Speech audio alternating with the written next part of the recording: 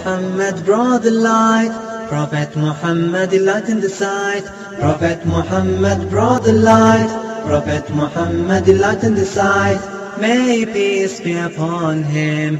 May peace be upon him. Prophet Muhammad removed the dust of unbelief. Prophet Muhammad brought us a good relief. Prophet Muhammad brought the light. Prophet Muhammad, the light in the sight.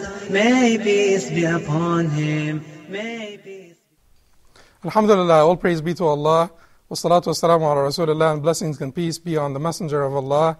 Brothers and sisters, welcome back to another episode of this series, More Than Honey and Black Seed.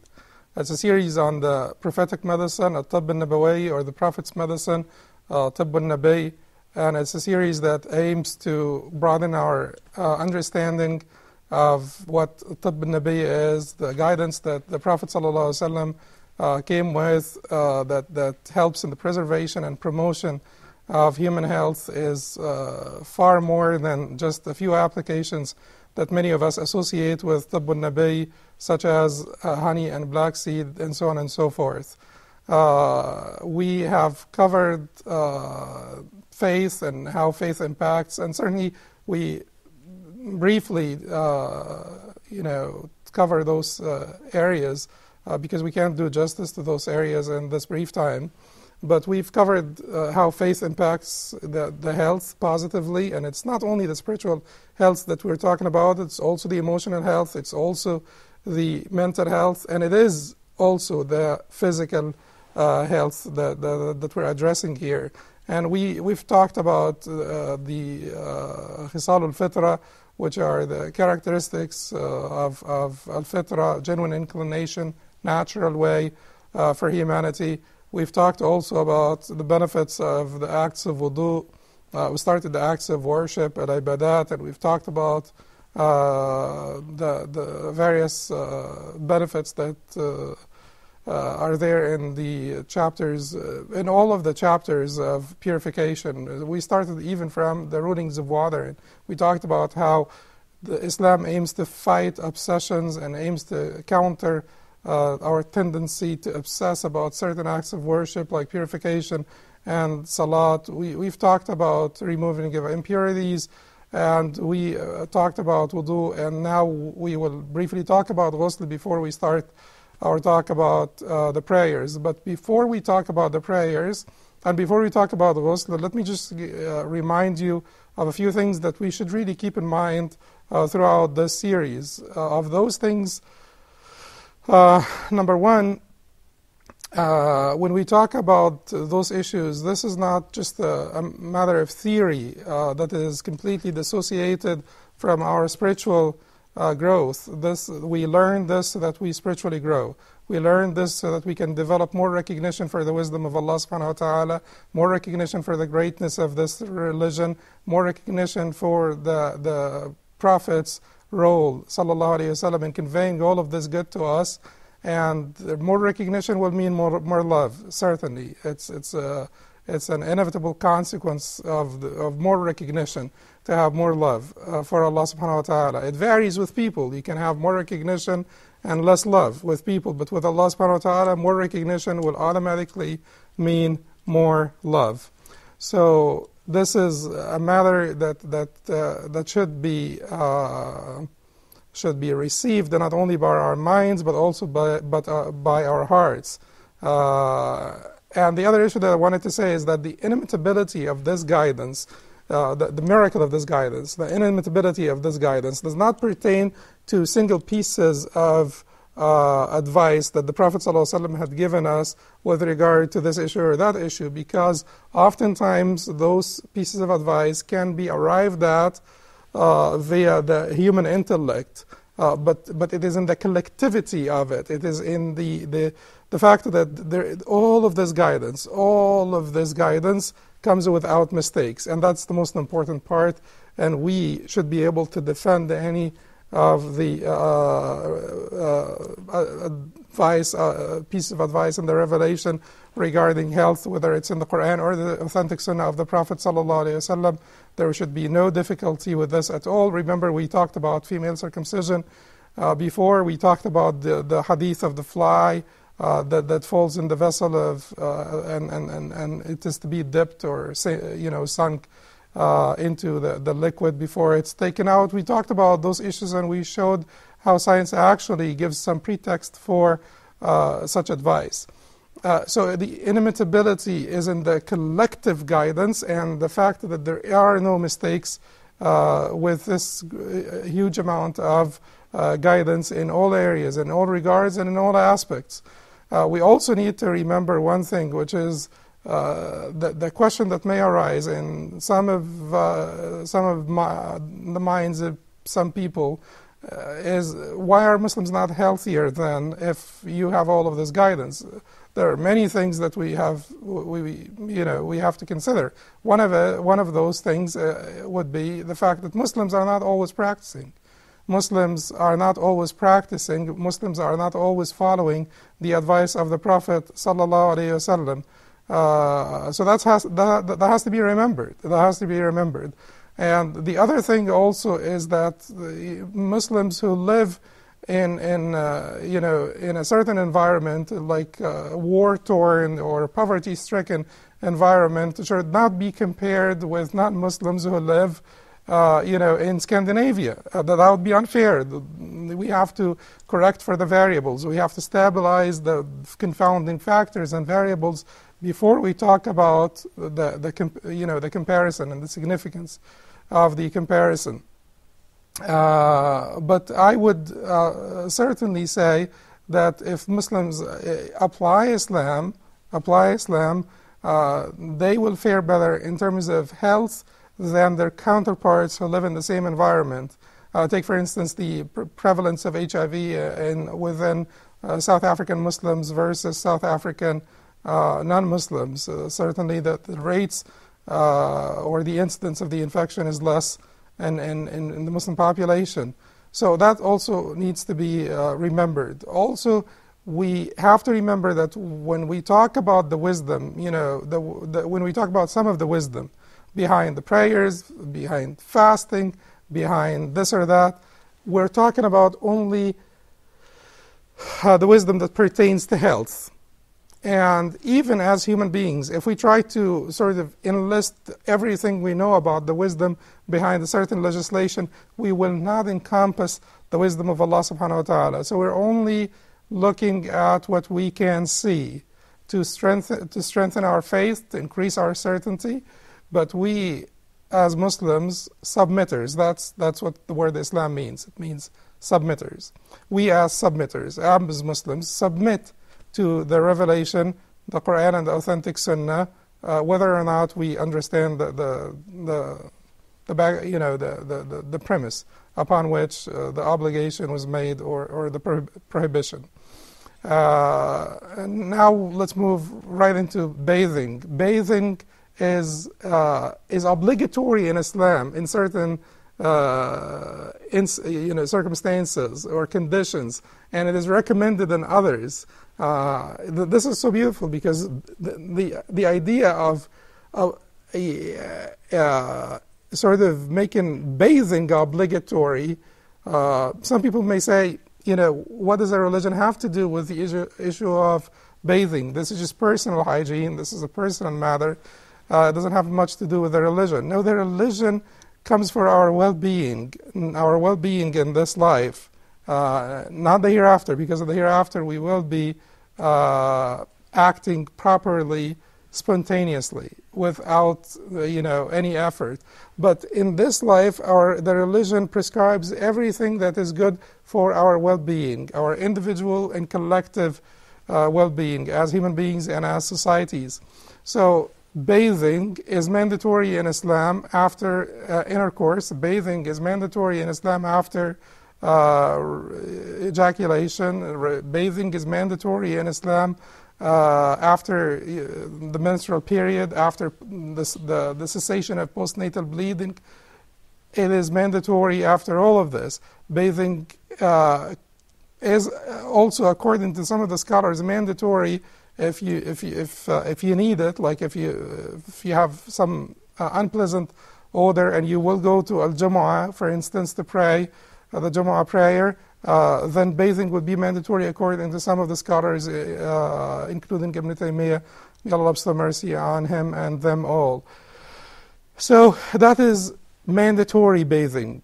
And it is mandatory on us also to give a ritual bath to the deceased, the dead. Bathing would be recommended for gatherings, the Eid prayer, the eclipse prayer, Arafah, stoning the Jamarat, all of those gatherings. Bathing would be recommended when your condition changes, whether it is your mental condition, you become unconscious, and so on, or it is your physical condition. Bathing would be recommended there as well. And according to some controversial hadith that some of the scholars acted upon, bathing would be recommended for someone who gave a ritual bath to the deceased or the dead. And the hadith may be weak, but the scholars, many scholars act upon it. The idea here is that bathing is recommended in so many circumstances for us Muslims, and it is obligatory in some. Now, the Times Online,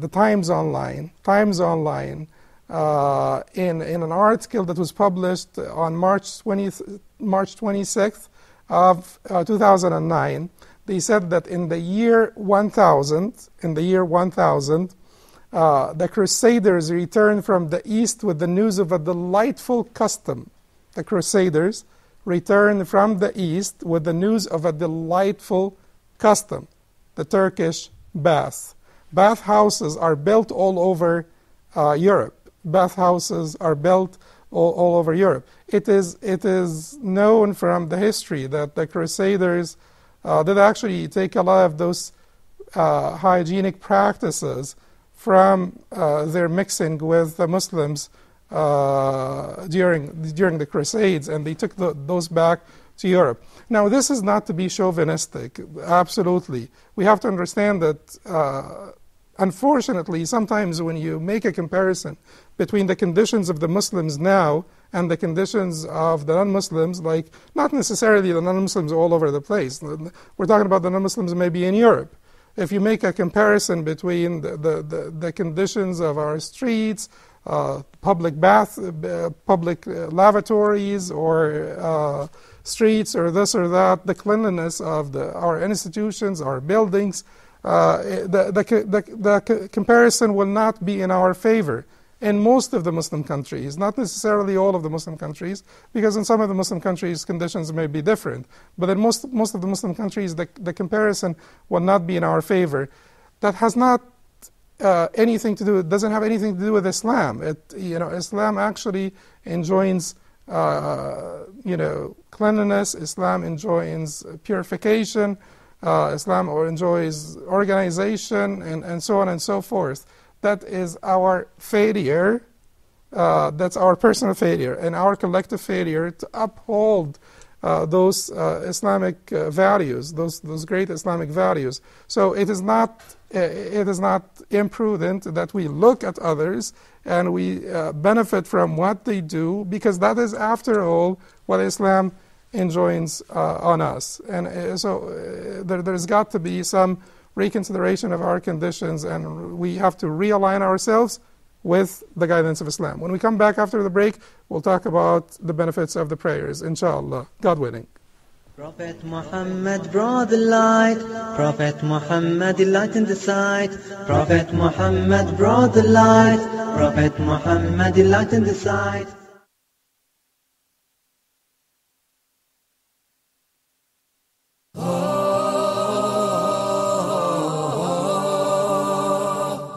Inshallah, on the straight path, we would like to discuss the niqab from an Islamic and social political perspective. So sometimes some non-Muslims, they might not understand the full Islamic pictures. Anyone can say anything about it. Yes. So when can we, who speaks for Islam? Mm-hmm. This is the biggest question. Who speaks for Islam? Mm-hmm. No, they are not sinning. They are not sinning, but we are talking about now the general ruling. Mm-hmm. They are not sinning, but they are going against what has been established. It is his own ijtihad at a specific time. People would see it as a threat. Exactly. How do we explain to them it's not really a threat, it's actually good for the country as well? But if we don't participate, how would we ever reach to our rights? Can you clarify with us what should be the level of political participation of the Muslims in the West? Yeah.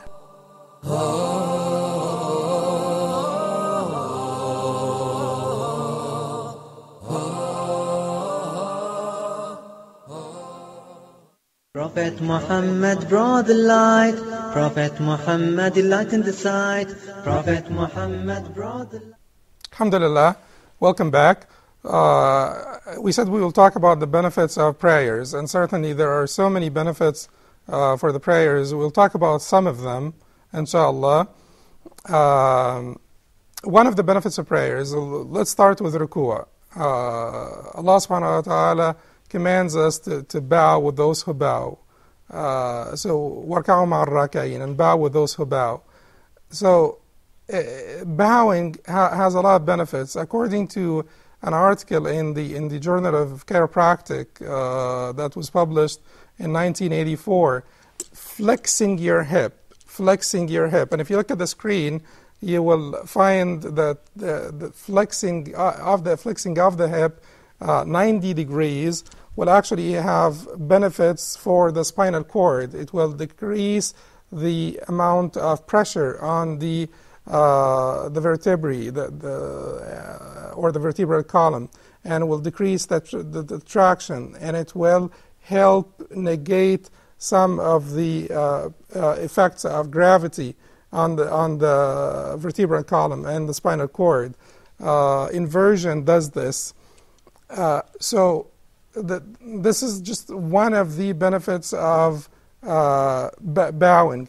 The beautiful thing is that when you read how the Prophet ﷺ used to bow, the Prophet ﷺ used to bow, and make his back completely flat. So if you really adhere to the Sunnah, that's the other benefit also. If you really adhere to the Sunnah, you reap the whole benefit of your prayers. So try to perform your prayers. Certainly you adhere to the Sunnah so that you are more aligned with the Sunnah of the Prophet ﷺ. But as a secondary gain,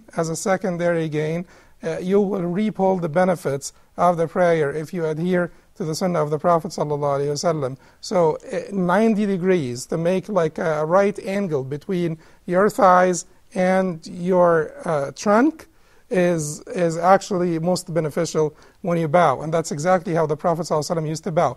And if you look at the screen now, you will see one of the benefits of sujood. This is called an inversion table. The inversion table aims to bring your head at a level lower than your heart. So your head will be actually below and your feet will be above. So you pretty much bring your head at a level that is lower than your heart. Some of the benefits of the inversion table is that certain crevices in the brain, certain areas in the brain or crevices of the brain do not get enough blood supply, when you're standing, when you're sitting. Why? Because your head is higher than the level of your heart. When you're sitting like this, your head is higher than the level of your heart. What if you're sleeping?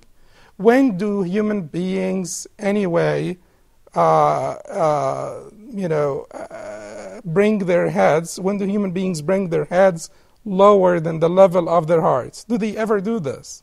If you do not pray, and if you do not do the Muslim prayer where you prostrate, if you do not pray and do that prayer with prostration, you will never bring your head lower than your heart unless you have, you do those acrobatic games and you stand on your head and so on and so forth. But for the majority of people, they don't do that.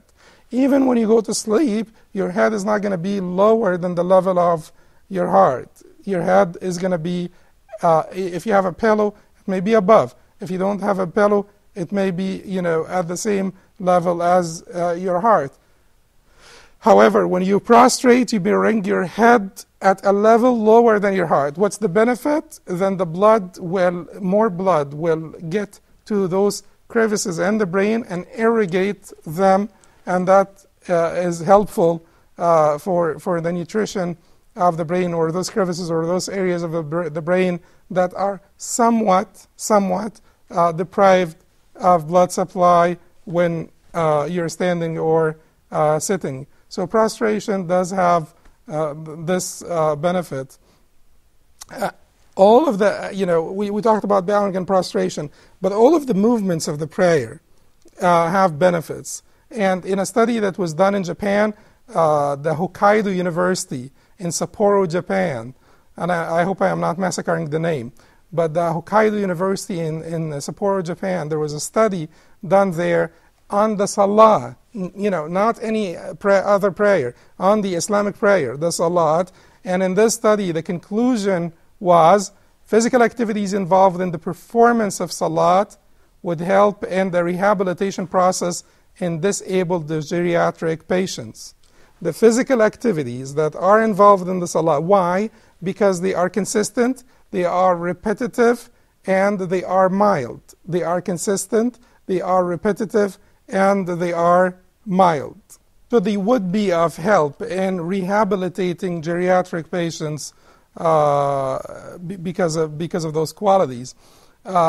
Yoga is quite common. It's quite popular, particularly in the West now. More and more people are interested in yoga.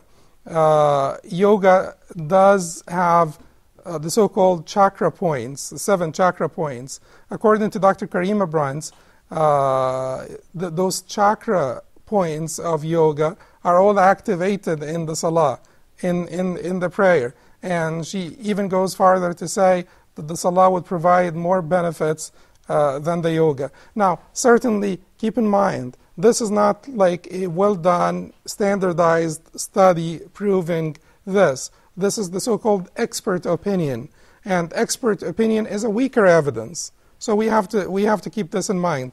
The expert opinion is a weaker evidence. It comes at the bottom of the hierarchy of evidences, but you just keep this in mind so that you're aware. However, this expert opinion, when it is based on some logical pretext, then it is worth mentioning as well.